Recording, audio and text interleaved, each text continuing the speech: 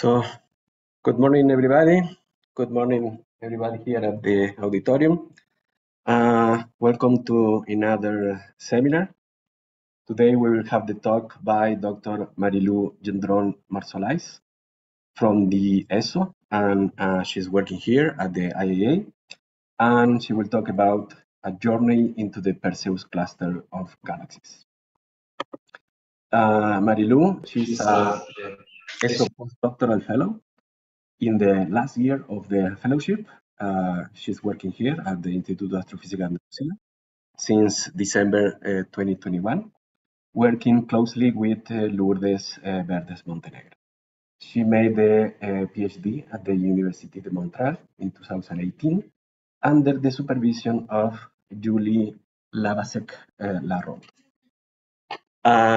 Thank you very much, Marilu, for being here, and the floor is yours.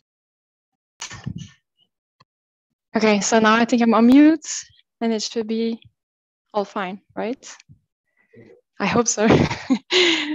Okay, well, hello everybody. Hello on Zoom.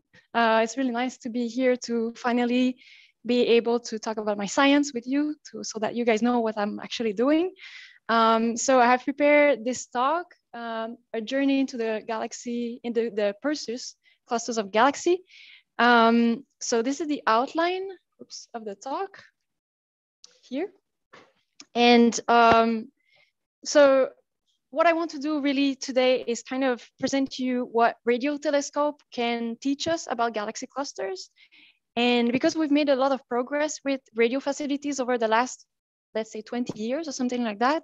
And I kind of want to give you an update about that because we made a lot of discoveries. And I don't think you guys are aware of how spectacular and interesting these galaxy clusters are at radio wavelength. So I want to give you some sort of an update on that. So yes, I'm gonna talk about the Perseus cluster. This is gonna be like one deeper example that I'm gonna detail. But I really gonna do like a big introduction. Okay, it's gonna take most of the time to talk about what are galaxy cluster, what do we learn from these environments, what are the recent advances in radio observation that I just told you about, and all of these new open questions that we have to face with these new observation. Then yes, I'm gonna go deeper in that particular cluster. It's a very nearby galaxy cluster. It's my favorite galaxy cluster, really. I've been studying it since the beginning of my PhD. If you want to know more about these results, about my work, really, these are 3 papers that I'm gonna really very quickly show during the talk, and a list of all these great people that helped me to reach to those papers, let's say. And then very quickly also I will give you some sort of a personal glimpse into what I think is going to be the future of galaxy cluster studies at radio wavelength. Okay, so this is the program for today. Okay, so what are galaxy clusters? Galaxy clusters are the largest gravitationally bound structure in our universe. They are made of thousands of galaxies. They extend on megaparsec scale, and apparently they are very trendy, right? Because this was the first JWST image that was released of this beautifully named galaxy cluster. This is in the infrared. There's lots of things, lots of people probably are gonna do a lot of research about that particular cluster with those new data. It's really amazing. But what I'm gonna tell you about today is really more about the radio side or the X-ray side also of galaxy clusters. So let's go more into detail. What are galaxy clusters made of? Well, they're made of galaxies, obviously, but that's just a small portion of the total mass of galaxy clusters. One more thing that I want to say about galaxies right now is that in the center of galaxy cluster, you have what we call BCGs, brightest cluster galaxies, which are kind of special galaxies. They lie into this special environment in the center of clusters. They show special characteristics. And for example, in the Perseus cluster, so I forgot to tell you, but this is the Perseus clusters. You're gonna see that the whole time. Every time I have an example is basically the Perseus cluster. And the central galaxy in Perseus is this one, NGC 1275. And when you look at it in the optical, you see those really big filaments. Yeah, I don't know if you can close some of the lights, that would be perfect. So optical emission line nebula around many of those BCGs, okay? This is one of the most spectacular example, but there are many BCGs like that. So I've been studying, I just wanted to say a quick word about that because I've been working on these galaxies in the optical. So I've been using IFU like CITEL. So maybe you know that instrument on the CFHT. It's an IFU with a very large field of view, 11 by 11 arc minute. So really, really big, which is essential if you want to study something like this, which is almost 4 arc minute in the sky, okay? This is like, it's so close that it's kind of a problem because it occupies a very large portion of the sky. And if you want to have a velocity map of those filaments, you need a really big IFU. So this is what CITEL provided for the first time. And it's really cool with IFU because you can get a cube, right, of those observations. Oops. Hopefully this will start. No.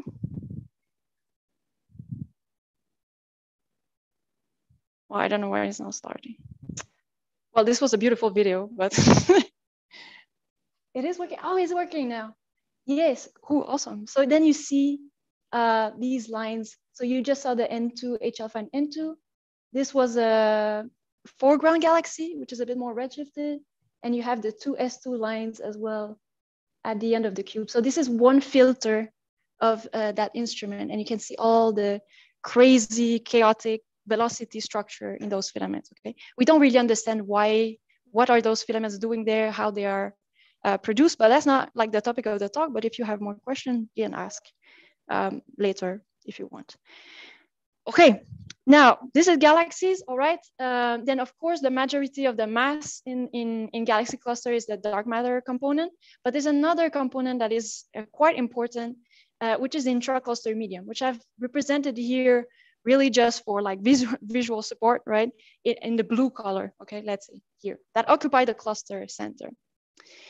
What is this intracluster medium? It's a hot diffuse plasma that fills cluster centers, and it's actually really hot and it emits a lot of X-ray photons. So if you look at with an X-ray telescope at a galaxy cluster, you will see a bright extended source of X-ray photons. Okay, this is a very good way to study galaxy clusters. This is great, but it emits actually so much X-ray photons that all of this gas should be cooling towards the center, towards the BCG very rapidly. And so BCGs should be forming a lot of stars, but this is not at all what we observe. Most of brightest cluster galaxies are not forming a lot of stars. So this is what we call the cooling flow problem. So something is preventing this cooling from happening. Something is keeping this gas hot all the time so that it doesn't cool down and form stars onto the central galaxy.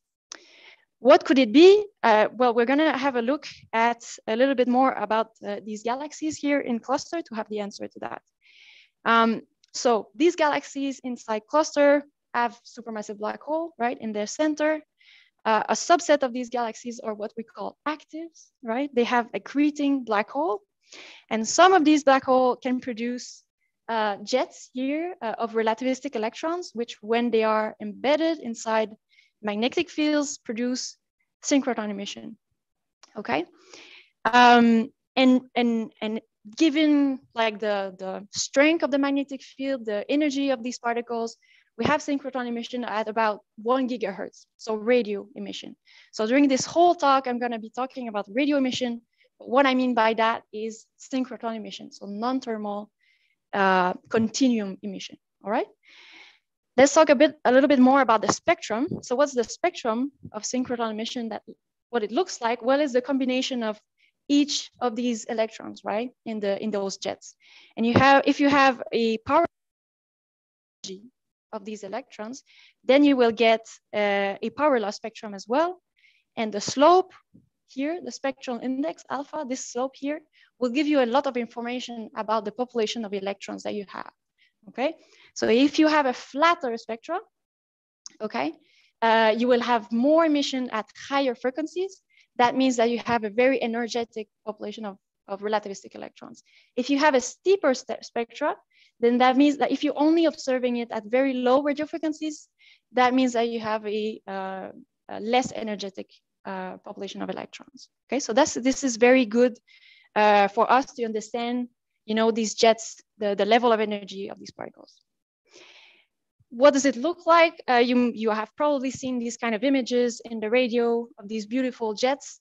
For Perseus, it's a bit less impressive, I would say. So you have these radio jets here in the central galaxy. Now, these jets are really big. In some cases, they extend to way, way, way beyond the host galaxy. So they are gonna encounter the intracluster medium, right? That blue thing I was showing you before. So what happened when these two things interact? Well, to find out, we're gonna look at Chandra observation, for example, of galaxy clusters. So the blue thing I was showing you, these are actual real observation with Chandra of galaxy clusters. And so you see that it's not at all a uniform distribution of gas, right? There's a lot of structure in that gas. And you have these space here that are kind of empty, and they correspond exactly to these jets here. So that was a fantastic discovery when these people matched these observations together. And the first time that was done was in the Perseus cluster, by the way. And so basically these jets literally push away the cluster, the intracluster medium gas. They inflate cavities inside that gas, and they mechanically heat that gas. So that cooling flow problem doesn't happen most likely, we think, because of that AGN mechanical feedback, okay, that you have probably heard many times about. And so if you calculate the power of these jets, if you calculate the power that it takes to create those cavities, it matches really, really well. Now, the exact mechanism of how the energy is transferred to the intracluster medium through turbulence or shocks or things like that, this is still a little bit of a matter of debate, I would say, the details of how this actually works. But it's remarkable, right? Because the black hole is really small inside that galaxy, and it is ruling the entire galaxy cluster dynamics. It's quite remarkable. Okay, so this is what happened in the center. This is a beautiful image of the Perseus cluster. Again, you have the brightest cluster galaxy here. We kind of de-zoom a little bit. So this galaxy is active, it has radio jets, but it's not the only one, right? There's actually all of these gift things that I've added are radio galaxies also that are part of the Perseus cluster. So what happened with these galaxies? They are also in the intracluster medium. What happened with them? Well, we're gonna look at radio image, but to do that, I'm gonna take some sort of a historic way to explain to you that. And we're gonna look at what I think is the first published image of the Perseus cluster at radio wavelength, okay? This is more than 50 years old, okay? So we've been studying that cluster for a very long time. You have the radio jets I was telling you about here, the BCG, and you have these two very weird radio galaxy. They have that sort of head-tail morphology, right? This is an observation with the 1 mile telescope in the UK. And the first explanation for that strange shape that they were first observing in the Perseus cluster was this one. So they say in the paper that this interaction is almost certainly, I like how they were so sure, almost certainly due to the incidence of a relativistic particle injected from the nucleus. So basically there's some sort of wind of particles from that central galaxy, and it creates those shapes, right? With this alignment, it seems like it makes sense. However, what happened is a bit later, they found out a new source with the same type of morphology, this one here, which is bigger here, CR15. And this one points in the opposite direction, right? So it completely ruled out this wind idea. And so what they propose here, they propose a simpler explanation, namely that the extended source are radio galaxies in their own rights, all right, important, and the direction and the form of the radio tail all suggest a motion of the radio galaxy resisted through a gaseous medium. So these galaxies are going through something, and they have these morphology. What are they going through? Well, like I said, the intracluster medium, right? But at this time, the people were just starting to observe at X-ray wavelength. So they were just starting to discover that many galaxy clusters are extended source at X-ray wavelength. So you can see here in optical, the background in optical, the dashed line here are the two radio source, and this is the detection in X-ray. Okay, this is the resolution that they had at that moment. Okay, and then more and more radio observation of radio galaxies with strange morphology. So not straight jets, but jets are kind of bent and things like that.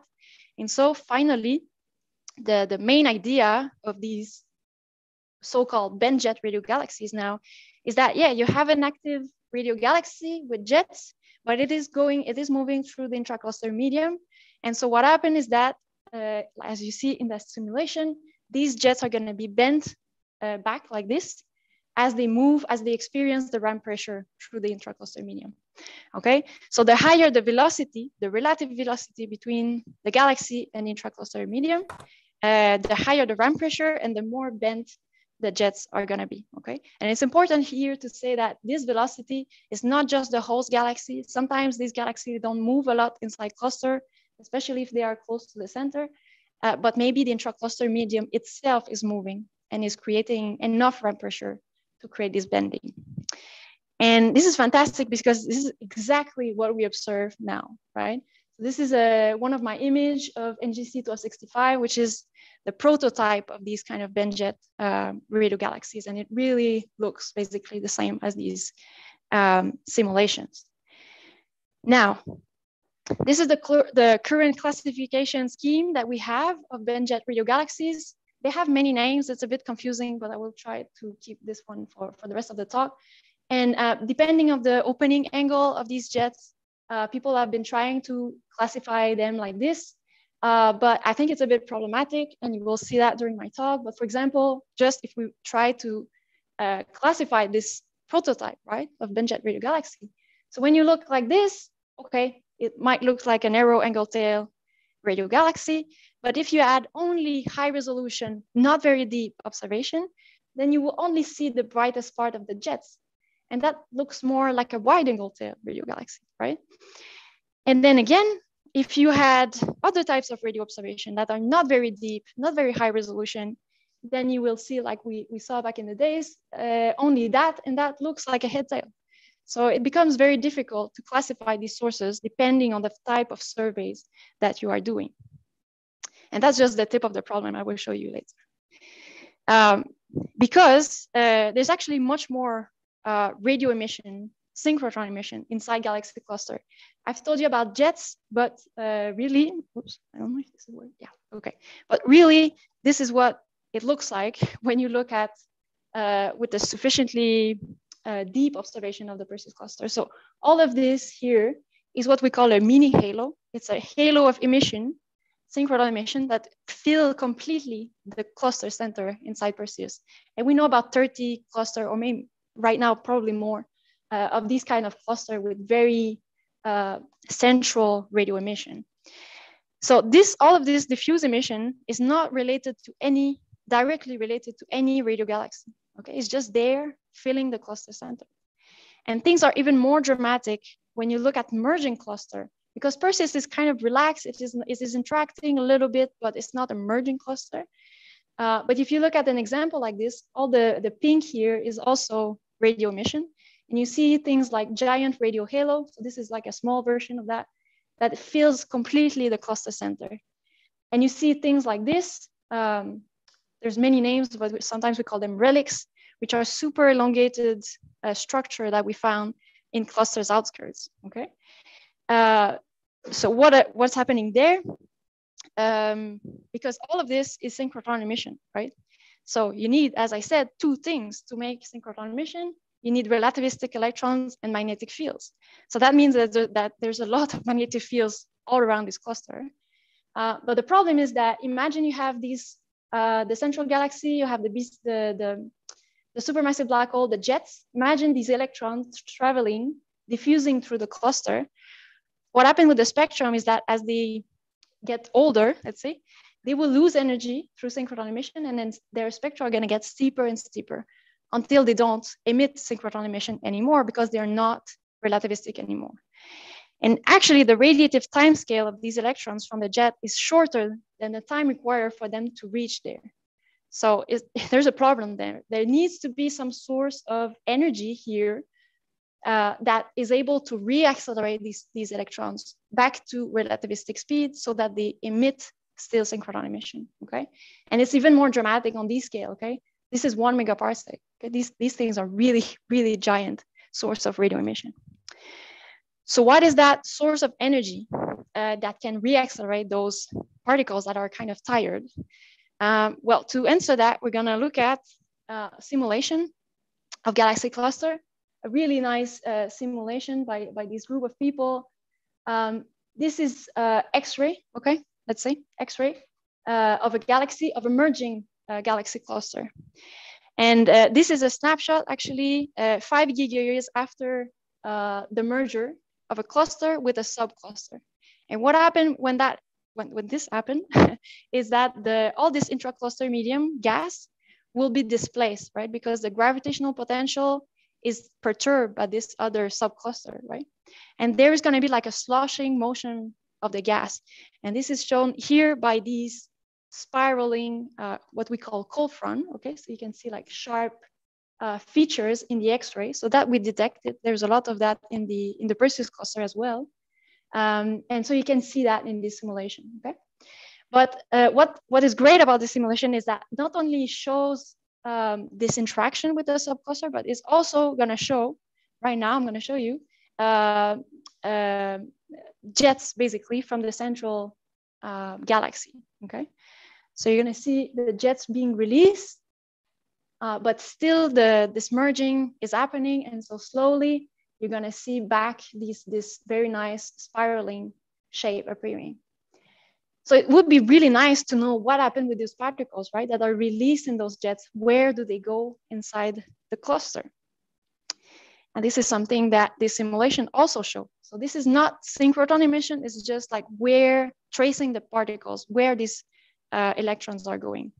So you will see the jets forming and the cavities, but very quickly, this sloshing motion kind of spread the particles all around the cluster, filling the cluster center and creating even like arcs like this, okay?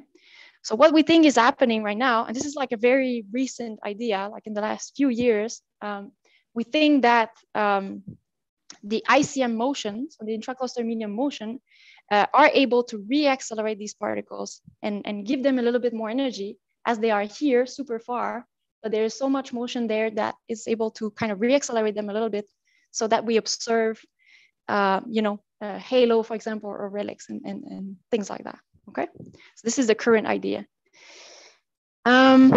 Okay, so kind of a summary of all of that. There was a lot of things that I said, but basically synchrotron emission is, in galaxy cluster, is not only found in the central radio jet, like you might think. There's other radio galaxies, but there's also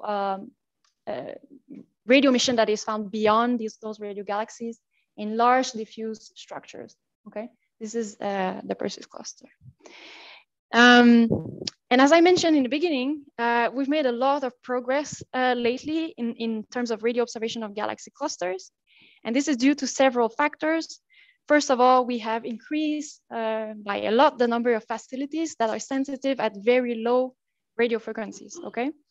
Because as I said, if you remember the shape of that spectrum, if you want to observe these particles, the best is to go to the lowest frequency possible, right? If you want to catch the ones that have the less energy, that are diffuse everywhere in the cluster, you have to go to low frequency, below 1 gigahertz. And before, we didn't have that much facilities that were very sensitive at these specific wavelength, but now we have. We've increased the bandwidth of the receiver so that now these facilities are much more sensitive. This is the case. So the VLA exists for a long time, GMRT as well, but they have been upgraded with better, more sensitive receiver. And we have also improved by a lot the imaging algorithms, okay? And the consequence of that is that things got a bit crazy. So this is an overview, very brief overview of what we have found with these new super good facilities. So we found relics, as I said, these weird elongated source. These are the two most famous ones, the sausage, right? And the toothbrush, right? Great names. What else have we found? Things like that, Able 2256. Like, have you seen this thing? I don't know exactly what it is. It's full of filaments. You have this, this long head tail, okay? So this is probably a galaxy with jets that are really, really bent, but these things stay collimated on like what, this is 500 kiloparsec. So what is this thing doing there with all of these filaments here? We don't know. And there's another case here in a more relaxed cluster. You have a mini halo, a bit like Perseus here, and you have this giant tail of emission right there, okay, in the contour. You have the, I really like the name, the mist tail, where you see these like quasi-periodic like blobs of radio emission inside that tail. We have never seen that before. And you might think that, you know, galaxy groups are a bit more quiet than galaxy cluster, they are smaller. Well, no, apparently, because you have these kind of sources. This is a galaxy group. All what you see in pink is radio emission. So crazy filaments, again, everywhere. It seems like filaments in radio emission is like a thing. It's like everywhere. Another really impressive example that we have no idea. And things like Phoenix sources, name that we have given to these things, which are just patches of filamentary radio emission that appears somewhere in galaxy cluster that are not related to any radio galaxy. Okay, so this is the situation. So welcome to the strange world of galaxy cluster at radio wavelength, right? So we have many questions now. These are the open questions that I think we need to answer. How to classify these sources is a big problem because they're so different. It's really hard to classify them now. And the classes that we had before do not really work anymore. What are their origin? How this reacceleration mechanism really works is a bit unclear. Important thing, how do you link the cluster properties with those radio source properties? How these two things match together? We don't know. And magnetic fields, it's everywhere in the cluster for sure, but how is it distributed? What's the strength of it? Yeah, that's again another big question. Okay, so we have a lot of work to do with those new observations. Now, I want to, as I said, I want to give you like an idea of if we took one galaxy cluster and we have really good radio observation, what we can learn. So one other crazy example, let's say, and go a bit deeper into that. So the Perseus cluster, X-ray brightest cluster in the sky, very nearby, okay, barely a redshift there, 70 megaparsec away. And that's why it's so much well-known, so much study. We have discovered so many things because it's so close from us, right? So my work in all of that, I've been working with the VLA on this cluster. So we've been working with collaborators on 2 different bands, very low radio frequency, P band around 350 megahertz, L band around 1.5 gigahertz. With different configurations, so you are sensitive to different scales in those in the image. So that's very important in the radio. And my collaborator Chad Hall and Rick Perley more or less work on the L band while I was working on the P band observation. Now this seems kind of simple. One galaxy cluster, some VLA data, it should be okay. But the thing is that the central AGN inside the central galaxy in Perseus is 3C84. And you might know this because you might be using it as a calibrator. And I'm really happy for you because it's so bright and everything. But for me, it's a nightmare because it is so bright that it just outshine everything just next to it, right? All this mini halo emission that I want to observe, it's very challenging to get that. But with a lot of patience and work and expertise from my collaborators, we've been able to reach quite high dynamic range for these kind of radio observations with lots of different techniques. So this is the kind of radio map that I'm working with. So yeah, this is not composite image for once, but actual radio map. So these are the 2 at 2 different resolution of the P band, so 350 megahertz. And this is the L band one at slightly higher frequency, okay? And I'm gonna be going through all of these things that you see in this map. You may recognize a little bit, just to give you an idea, you may recognize the radio jets in the center. This is the mini halo I was telling you about, which is quite extended. And then there's all of these band jet radio galaxies. So these are all radio galaxies that are part of Perseus and have very interesting morphologies, okay? So I'm gonna go one by one and tell you what we have found with those specific data. Starting with the center, the mini halo, You've seen this map before, but you might not realize that when we observe mini halo normally, it's just like a blob of radio emission inside a cluster, okay? We don't see details in it. And suddenly with Perseus, we start to see these filaments. I mean, it's really not uniform, right? There's like edges, extension. It's really not a uniform source of emission. There is structure inside that mini halo. And there's very few mini halo that show this kind of things, maybe one or two more. I think maybe because it's the nearest mini halo from us that we are able to resolve these kind of things. And it's very difficult with radio to have like the just enough sort of resolution to pick up the diffuse stuff, but also to resolve details in it. It's like a bit challenging and by a bit random, but we had really just a perfect balance between those two things to be able to pick up all of this structure. So that was a great results from that, from those data. Now, if we go to the bandjet radio galaxies, I've showed you before NGC 1265, right? So, I mean, it was a source that was known, as I said, long time ago. We see very high resolution detail in the tail here, many filaments, weird arcs and things like that. If you go to, as I said, lower resolution, you pick up more diffuse emission and you start to see this extension of the tail, which is very strange and it bends on almost a full circle. This was also known before, but what we didn't know is that there was filaments as well inside that tail. So as I mentioned, the filaments are everywhere with this synchrotron emission.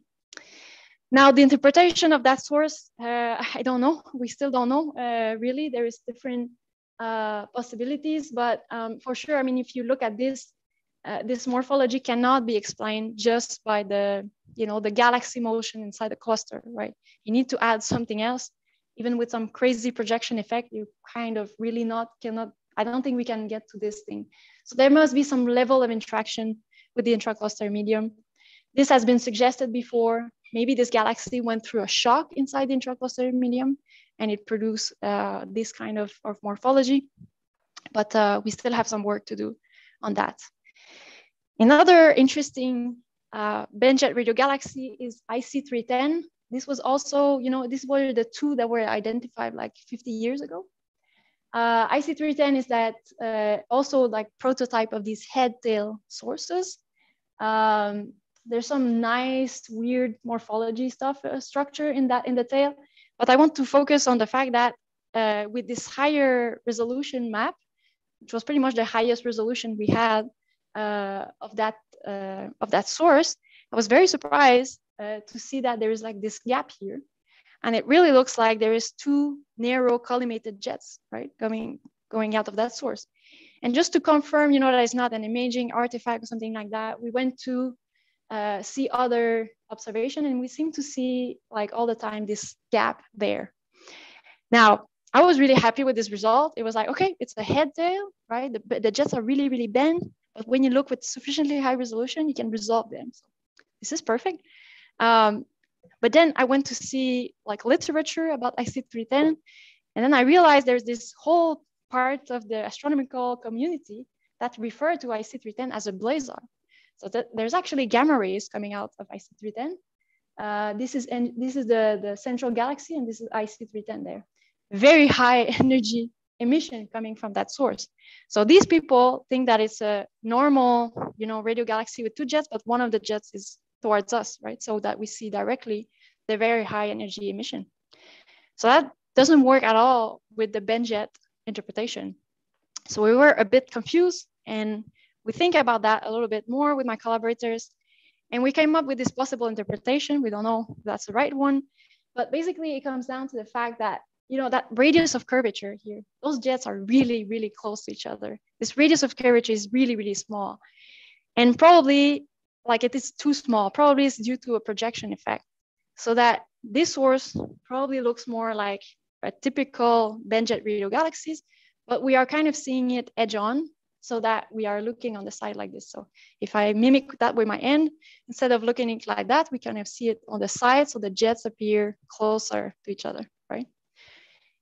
And then for the gamma rays, well, we don't expect the gamma rays to be following the curvature. It probably will be beamed towards us anyway.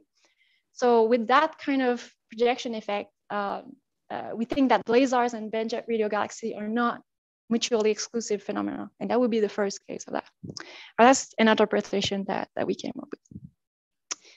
Okay, then the last result I want to show you, which is I think the most spectacular one, is regarding this other band-jet radio galaxy, NGC 1272, which is located here in this image. Now, from my own data, so as I said, I work on the low frequency one. This is what you see. So it was identified before as a band-jet radio galaxy. It has this like boomerang, like little boomerang shape. It's really cute. I was like, okay, it's not that interesting, except that it's really near that mini halo, right? It's really like almost in that mini halo. But this is the highest resolution map I had at the time. And I didn't make a big deal out of it until my colleagues came with the L-band observation. So higher frequency, higher resolution.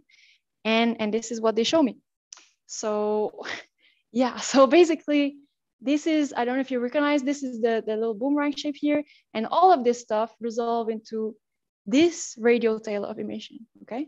Which we didn't know was a radial tail before. We didn't know it was connected to this galaxy, but it seems like it's connected. So you have this winding channel of emission just on one side, evolving into that eddy-like structure, and then two diffuse lobes, okay?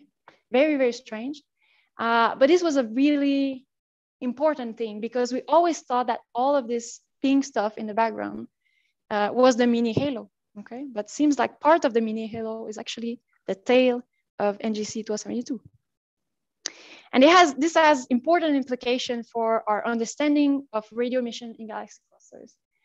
Because most likely the electrons coming from the relativistic electron coming from the jets of that galaxy are feeding the mini halo, right? It's not just the central galaxy. There is a contribution from a band-jet radio galaxy, okay?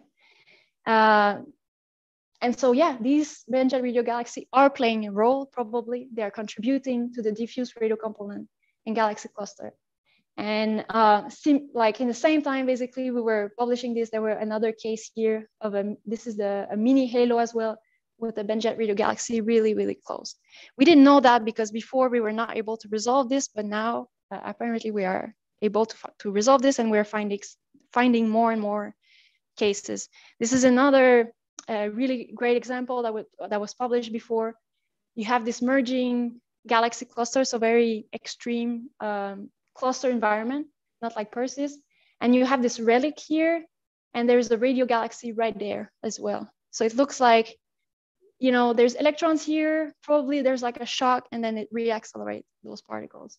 Okay, as you can see in that sort of schematic version. So yeah, so band-jet radio galaxy are kind of important for that.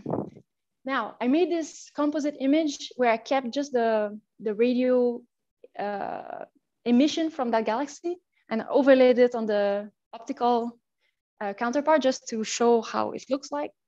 And then we tried to, with my collaborators, we tried to come up with the interpretation, right, of what is going on there exactly. We have we have many answers, let's say, and I'm gonna guide you through a couple of them. One of the interpretation is that we're catching this galaxy as it is turning around on its orbit through the cluster, okay? So band-jet radio galaxies, some of them are incoming, some of them are outgoing of cluster. So there must be like in-between cases. And maybe this is an in-between case.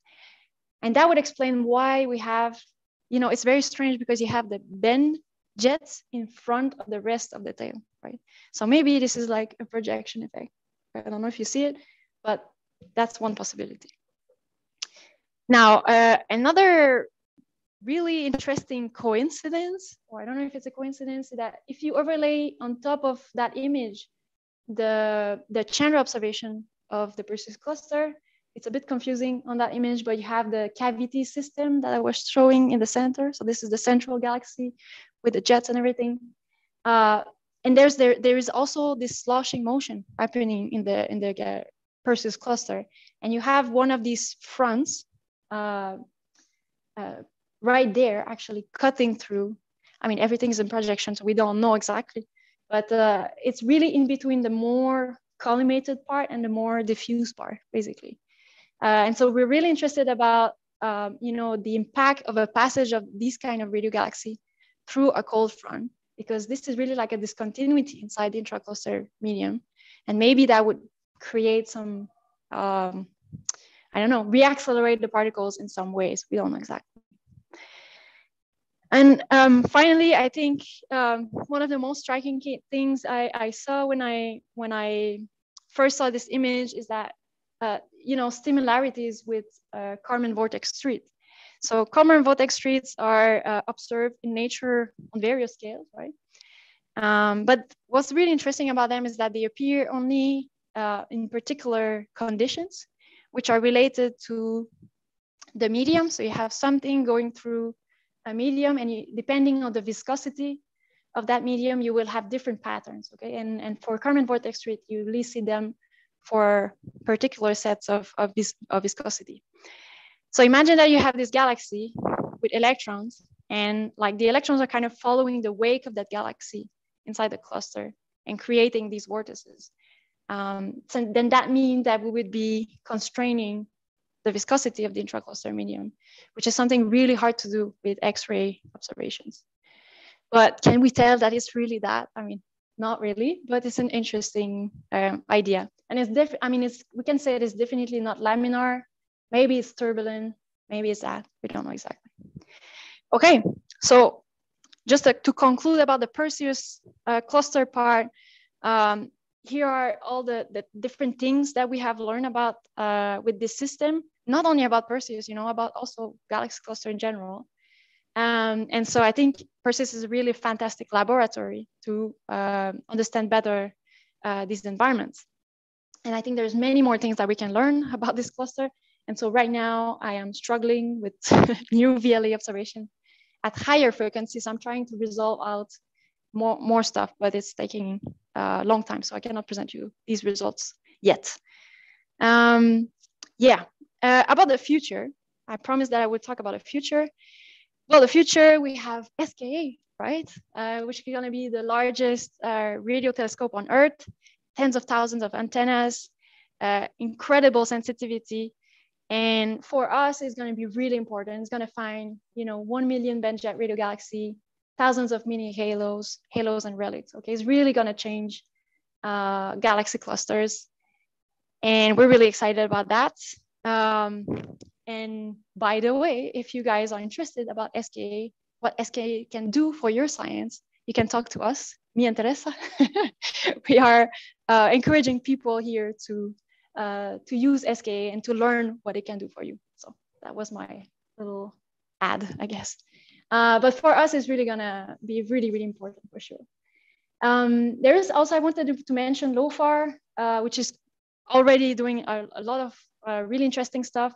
But LOFAR is also gonna go to extremely low frequencies, 50 megahertz, okay, really, really low, with this survey, the LOFAR Low Band Antenna Sky Survey, or LOLS, whatever. And so if you remember that spectrum, so we're keeping pushing to lower and lower radio frequencies. So who knows what we're gonna find with all of this. And this is just to show you the typical sensitivity frequency plot, and to show you that with LOFAR, SK, the two types of antennas of SK, and NGVLA, we're really gonna cover at very high sensitivity the whole range of frequency that we need to study galaxy clusters and many other things as well. Okay, so the future of galaxy cluster is kind of almost scary because we're gonna find so many things. What are we gonna do with that? Sometimes I'm a bit anxious about that. For example, how are we gonna classify these sources?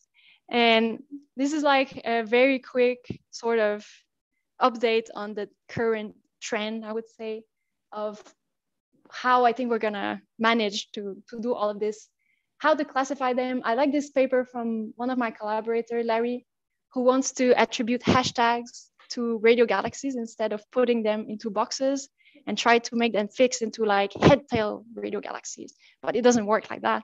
So, one survey could have a series of hashtag, let's say, to attribute to a class of galaxies. And then another survey would have that, and it would evolve into times. That's one cool idea, I think.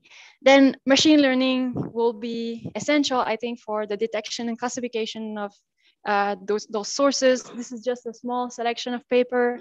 I found this field, as you know, is really exploding. And this is good because we're really gonna need these kind of studies. Simulation, I've showed you this simulation paper. We're gonna really need simulation as well to link, these radio properties with the galaxy cluster properties. And also magnetic field measurement are more and more possible. It was a bit complicated in the past, and now I think we're going into that direction, and that's really helping us as well to understand these systems. Okay, so I think it's not too scary, it's exciting, right? Not too bad. Okay, so with the level of quality that we're now reaching with those radio observations, I think we're realizing there's more to understand about this environment. One cool idea that is in the field is that, with just based on the radio observation, it would be really cool to use that to understand cluster weather. So this is kind of the term, to know if the cluster is merging, what's going on with that cluster, the cluster weather. So this could be used as tracer of that cluster weather. So that's an idea. But all of this work that we're doing right now, I think is paving the way for future radio facilities such as ASKAP and GVLA, etc. And I will stop there. Thank you.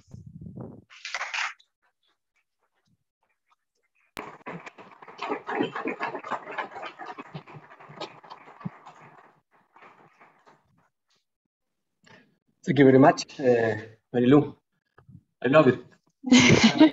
Turbulence, ghosts, multi-frequency, multi-instrument. So yeah, very nice. So talk is open for questions. Any questions in the room? And we can also have questions on Zoom.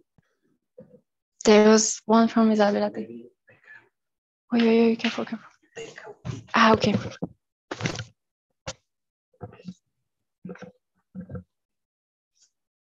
In fact, I have two questions. Okay.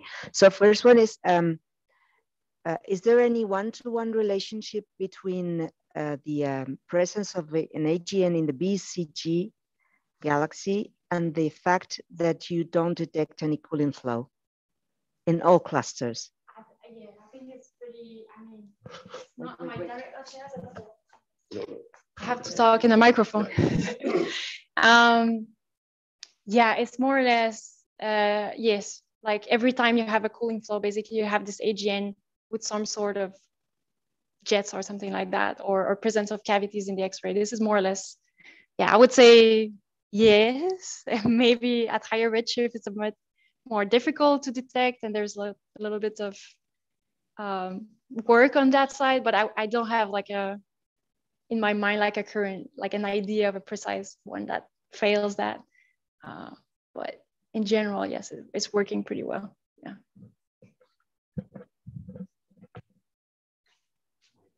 So the second question is related with the presence of filaments in the larger scales. With clusters and big structures between clusters. So apparently there is a kind of alignment between the clusters and the filament at large scale in which they reside. So do you think that may be some kind of relationship between all the motions you think you are seeing in those clusters with the larger scale structure and filaments?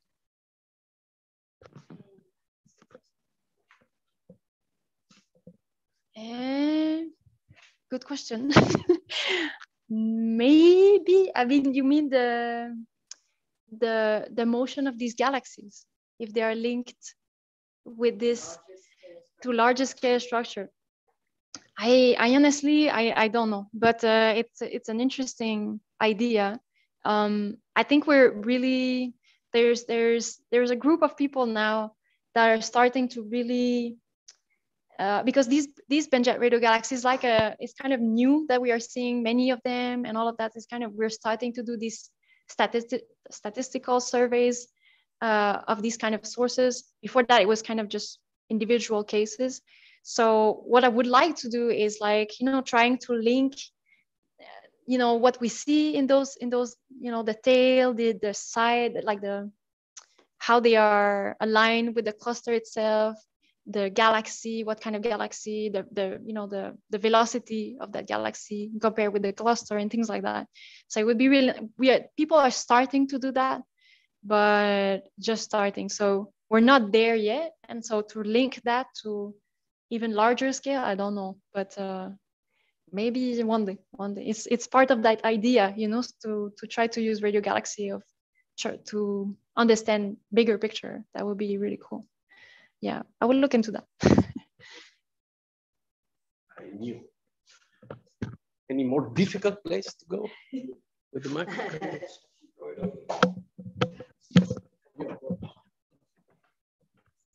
Yeah, I mean, it's more about in the same direction. So also what Isa has asked. So we have this intracluster X-ray gas, and we have the problem we need to heat it, and apparently that's done by this one huge central black hole of the cluster. But you've mentioned already the big questions. So I wonder would it be doable to do the statistics? How much of the heating really comes from the brightest cluster galaxy, and how much? I mean, if there's 1,000 galaxies, there must be other relatively massive black holes and accreting, or is it really all centrally focused?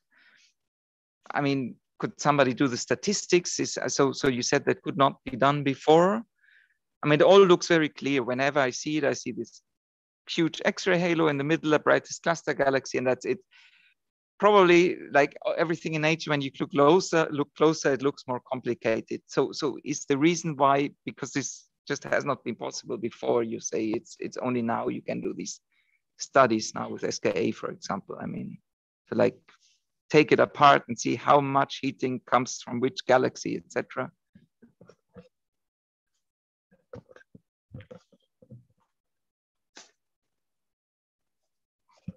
Okay. Yeah, big question. Two things, like, so I would say that this AGN feedback mechanism, these cavities with those radio jets, this have been done already a few years back. And really all you need is to calculate how big the cavity is in the X-ray gas, and you can estimate how much energy does it take to create that. And if you take that energy and you compare with the power of the radio jet in the center, it matches in all systems, basically, okay? So that works pretty well. What is not fully understood is how the energy is that mechanical energy is transferred to the intracluster medium. Like, is it when because you might think that this feedback is like violent, like this just like, but it's not violent, it's pretty smooth. There's not a lot of shocks, for example, or the shocks that are there are quite faint, okay?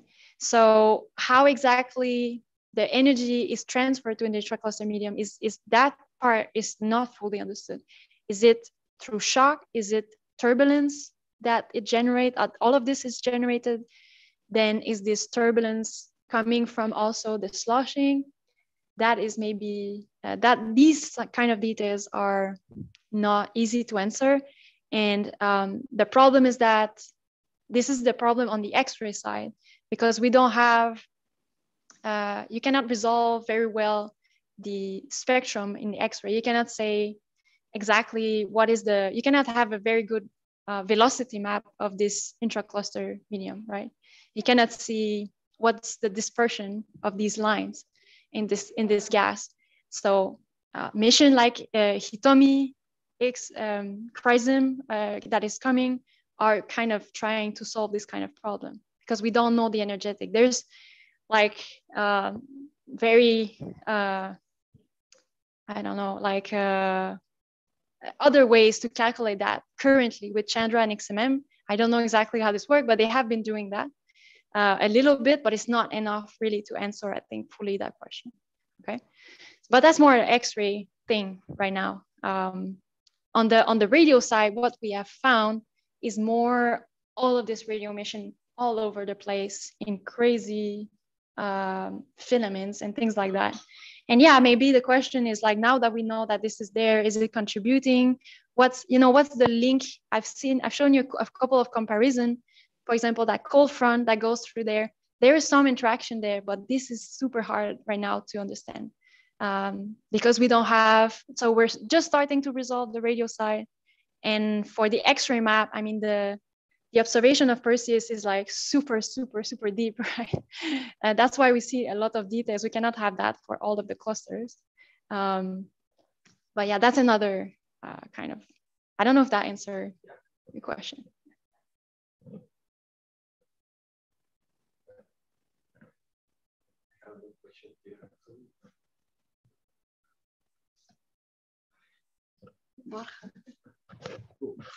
Okay, first here.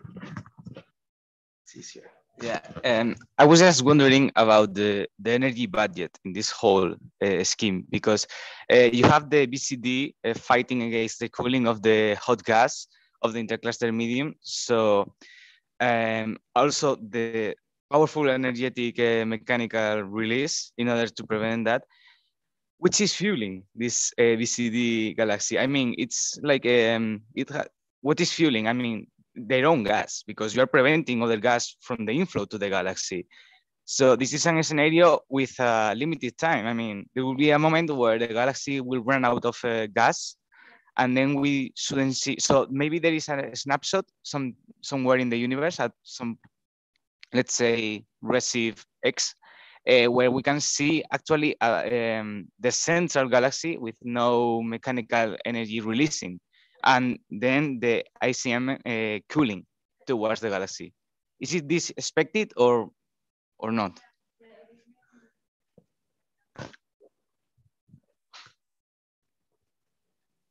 Yes, yeah, there's many aspects to that. Yeah, first thing that comes to my mind is also that we don't know exactly if these outbursts from the jets are constant or like one outburst and then another one and things like that. And then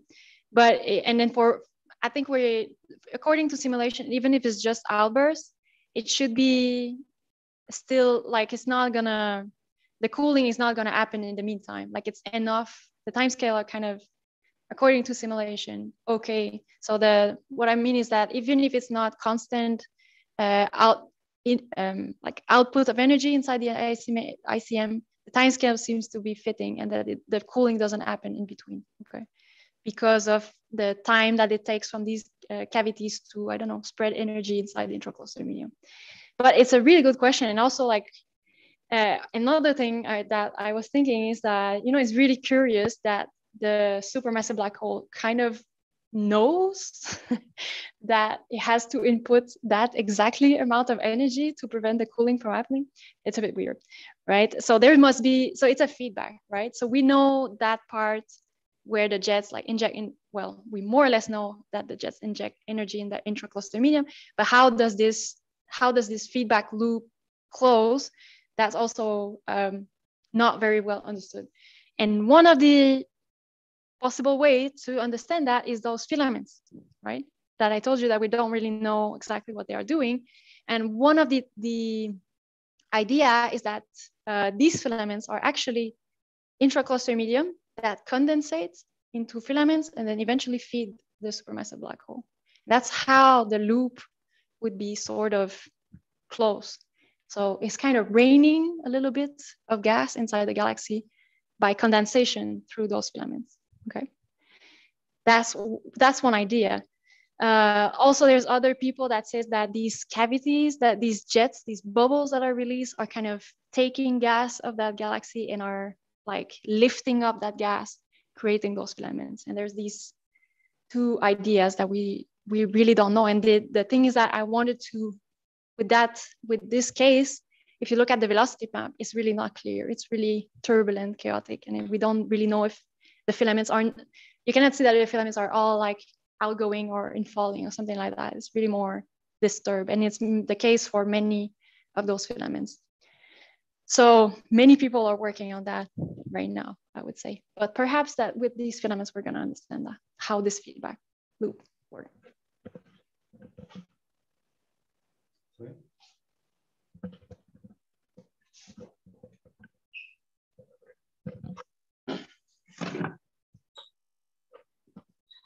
Yeah, so we do know that there are galaxies in which we know that the activity has been restarted several times. So would they, I mean, have you considered the possibility of the restarting activity being able to explain the weird morphologies you see in some of those?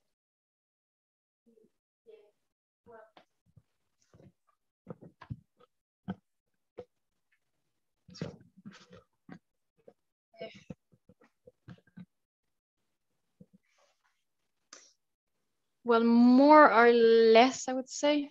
That maybe answer part of your question. These, I mean, I think, yeah, I think it must be. And one of these cases, like these phoenix, right? For example, I mean, there's patches of radio emission that have very, very steep spectrum. That mean that the population of electrons, right? As I was saying, are really like old. And so they haven't been feeding by any directly by a jet recently. So that would be one case.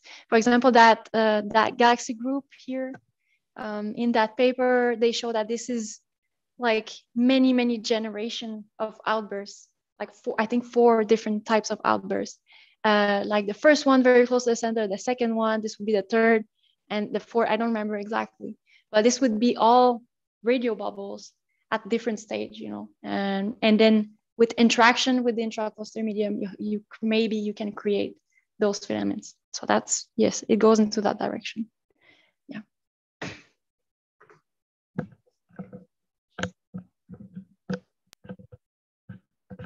have a very last one. So last question, do you expect to have some differences between the AGN hosts if it is the BCG or if it is not? Because you have different feeding mechanism. I mean, it's easier to feed the BCG but not the other one. So would they be different? Yeah, so this is really not my field, but there's a lot of studies of brightest cluster galaxy, and they really are different from other galaxy, from galaxies also inside the cluster. So they have different properties. The AGN activity. That I don't know. Like, you mean how powerful they are or things like that? There must be studies about that, but I don't know. I think in general they find more active galaxies, radio galaxies inside galaxy clusters, and that's all I know. I cannot say. Yeah, should do a little research about that. Yeah.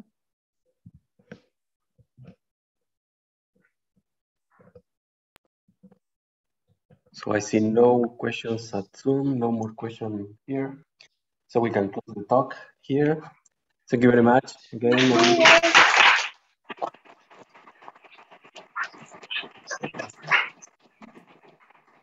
And see you all next week.